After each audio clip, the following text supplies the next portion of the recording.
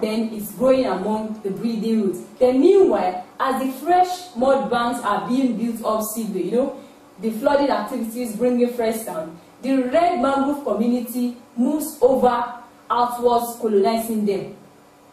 So the deposit of fresh silt still continues with in the area of the red mangrove. Then the banks are raised with accumulation of plants and animal remains, while the white mangrove gradually gives place to a more open association of semi-mangrove species through mixed association. Now there is association between the mangrove now with the trees, shrubs, herbs, grasses, ferns, and epiphytes. As the humus continues to accumulate the semi-mangrove association, they become replaced by normal forest flora.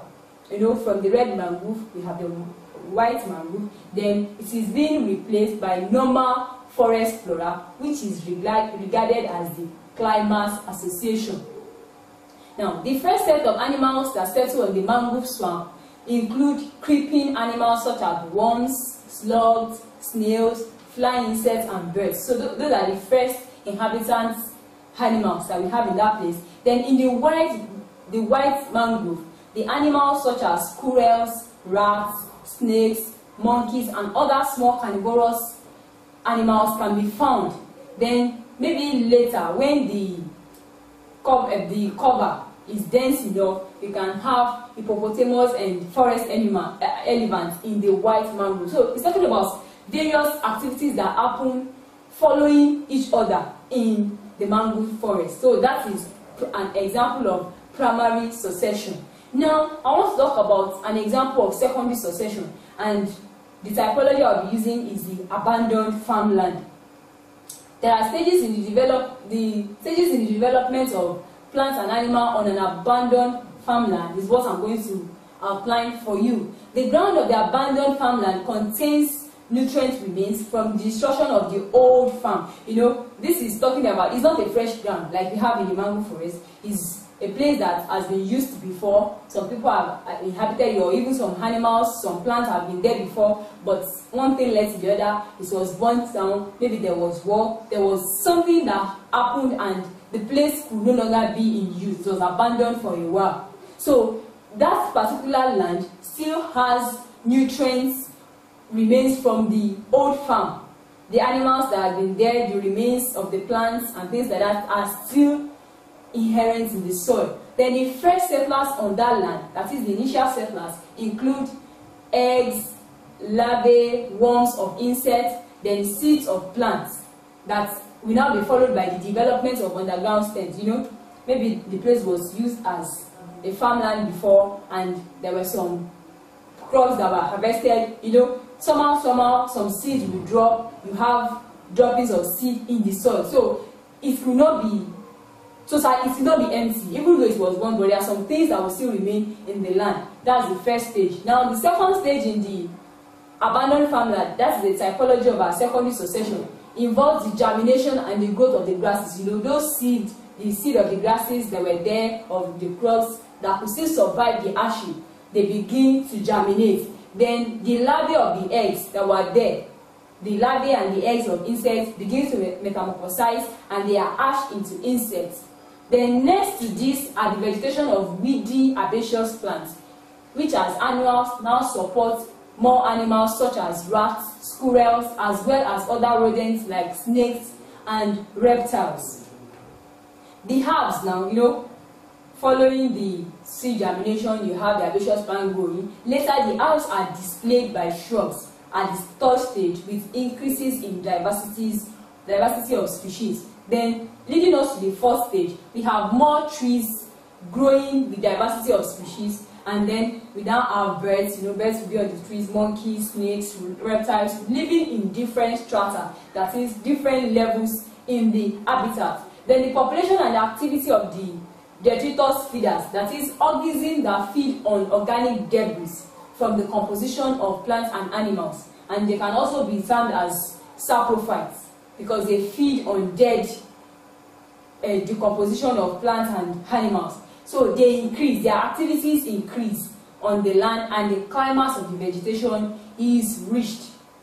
The animal community now involves or includes herbivores, while carnivores and detritus feeders, that saprophytes, are involved in complex food web. So that's just a description of a secondary succession, and abandoned farmland is our example. Now we want to look at the characteristics of succession. The first settlers in any succession are the green plants. Organisms that you find at the base of the food web or the trophic level are green plants. They are autotrophs. So also in successions, they are in ecological succession, they are the first settlers. Plants are the first settlers. Then they are now replaced by annuals, herbaceous plants, then followed by mixed herb, we have shrubs, then later by trees. Also, succession progresses in a definite, predictable sequence.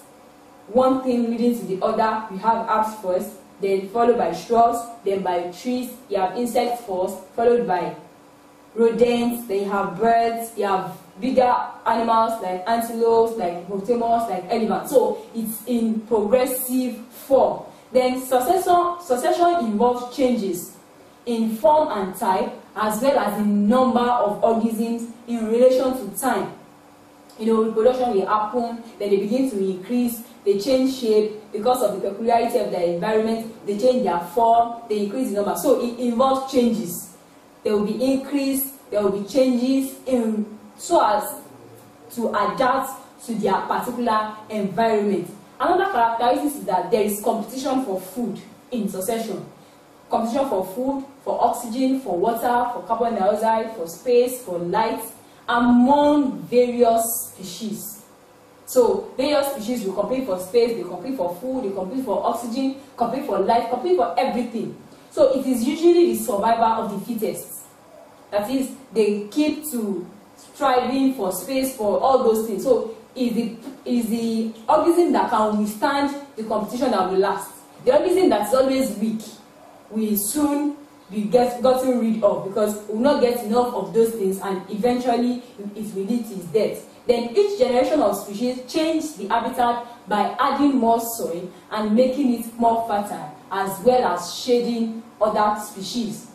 Also, there is increase in the number of organisms from time to time until the climax is reached. Since they are reproducing, there will be increase from time to time till the climax is reached. Then the diversity of species of organisms increases until a climax community is attained. And the climax is usually when the community is stable and cannot accommodate any other thing, and it's just the balance. That's the highest level of development that can occur in that area. Now, still talking about ecology of population, we'll move on to talk about competition. I said competition is a characteristic of succession. So we want to look in detail what competition is. Competition is the utilization of the same resources by one or more organisms of the same or different species living together in a community, when the resources such as food, light, space, water, shelter, mating partner, and so on are in short supply to meet the need of all the organisms. When there is enough of water, enough of food, enough of light, space, mating partner, there will be no need for competition, because you just go there and pick what you want and just leave. There is nobody disturbing the other. But when there is a shortage in these factors, in light, in oxygen, they will have to compete. For instance, when there is water scarcity or even fuel scarcity, let's use fuel scarcity as an example. When fuel is not available in the country and there are issues, you discover that people go to queue and they start fighting. Oh, I came first, I did. But when there is fuel normally, and you just find about 2-3 cars at the petrol station, you just enter, nobody is agitated, so there is no competition. But when there becomes a shortage in supply, then competition will arise. Organisms in the population that is unable to compete successfully for these resources will die, leading to the reduction in size of the population. Because an organism cannot compete successfully, it becomes short of the necessary ingredients that it needs for its survival. So it will eventually lead to death, and eventually the population size will reduce. Then competition can be intraspecific or interspecific. Intraspecific means that the competition exists between individuals of the same species. They are the same species. For instance, insects of the same species, let's say grasshopper. They are both grasshoppers. So when grasshopper is competing with grasshopper, then you have intra-specific competition. E.g., you have tomato seedlings in a nursery. You know, they are the same species. You just plant tomato seedlings in a nursery. They are competing for water, for life, for everything. So they are the same species. Then a population of laboratory rat cage also is, they are the same species. Rats.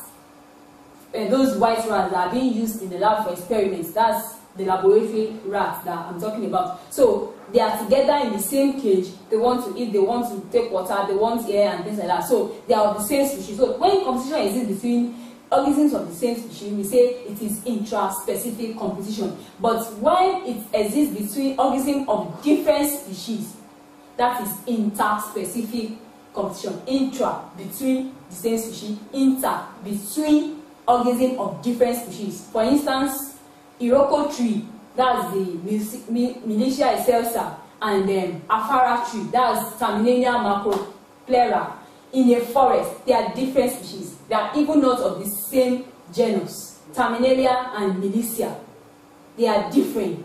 But when they compete in the forest for light, you know, they are both tall, they compete for light, so that is inter-specific because they are not the same species. It's not Iroko and Iroko, and it's not Terminania with another Terminania. So that is inter-specific competition, and they compete for light. The competition for grazing also. When you have competition for grazing land between a herd of cattle and a herd of antelope, you know they are different, cattle and antelope. So that is inter-specific.